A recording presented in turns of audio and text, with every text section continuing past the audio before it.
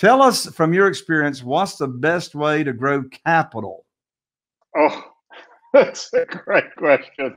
So look, there is an absolute learning curve, right? So when I was doing single family buy, fix, and flip, attracting an investor, first of all, who understood the business was critically important.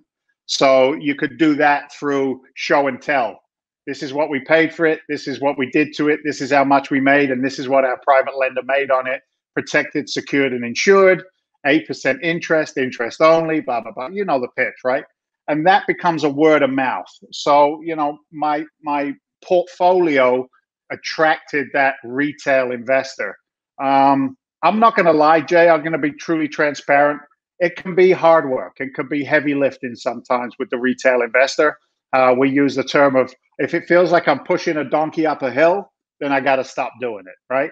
So how do I get attraction? How do I get motion, repetitive actions? It's by being successful. The very first private loan I took was $35,000 from a lieutenant at the fire department. And I said to him, Mikey, give me 35 grand. I'm going to put you in a third lien position on this property. I said, but I'm going to give you your 35 grand back in 3 weeks, plus an additional 5,000. I knew I could do it because the property was under contract. We just needed this money to squeeze through to the finish line. So I give him his money back in 2 weeks, and he's ecstatic. And he said to me that day, he said, dude, that was a great deal. I said, thanks, LT, I appreciate it. He said, if you ever, magic words, if you ever need money again, you come to me first. And if I don't have it, I know somebody who does.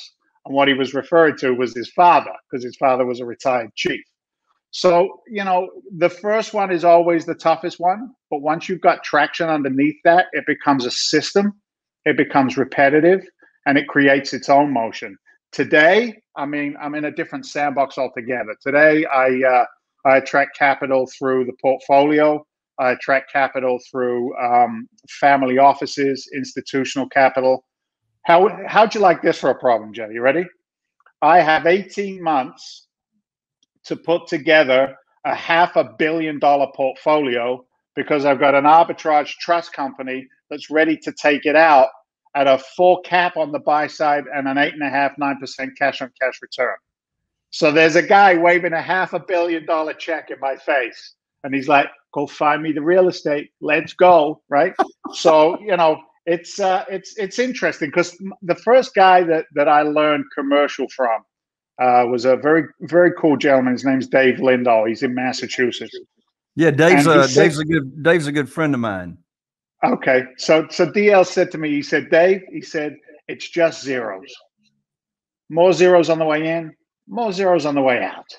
Just run the deal the same way. And I never forgot that. So yeah, that's how we raise money today, man. That's awesome. Attraction. I'm a big believer.